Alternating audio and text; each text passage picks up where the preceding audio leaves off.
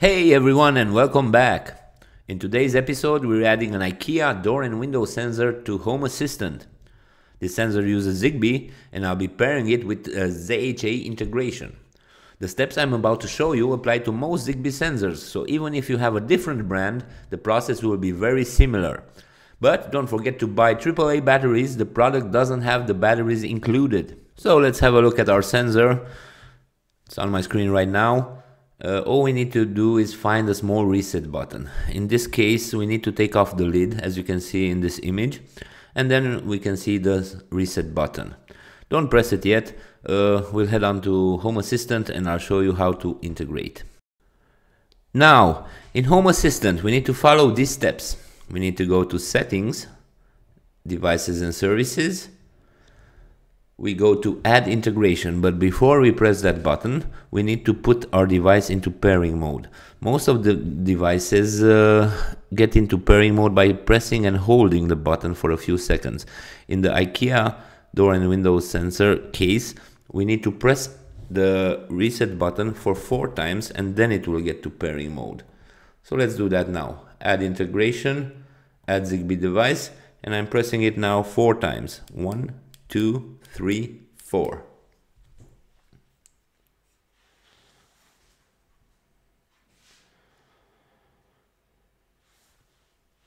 There it is.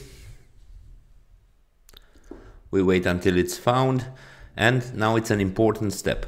What we need to do is always give it a name that we know where to find it, the area. So let's say if you use it on your front door, just give it a name like a front door sensor or something like that.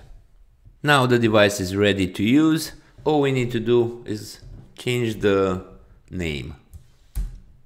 I will delete this section here and I will write back door. That's what I'm gonna use it for. Give it a name so you know where to find it. And that's it.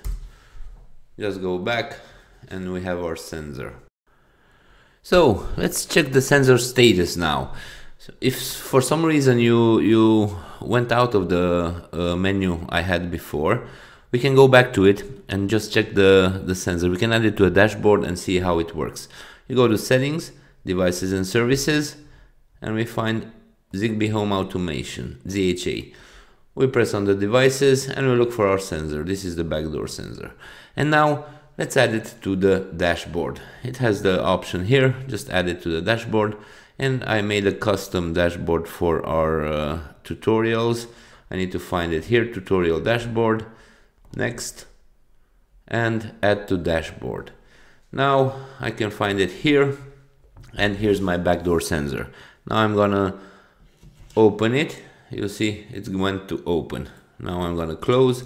All you need to do is put this sensor on your door and you can use it in a lot of automations. For instance, you can use it for turning on a light, or maybe you have a siren in your house and maybe you want to use it for security purposes, and then when somebody opens the door in the nighttime or whatever, just have an alarm sound when the door opens.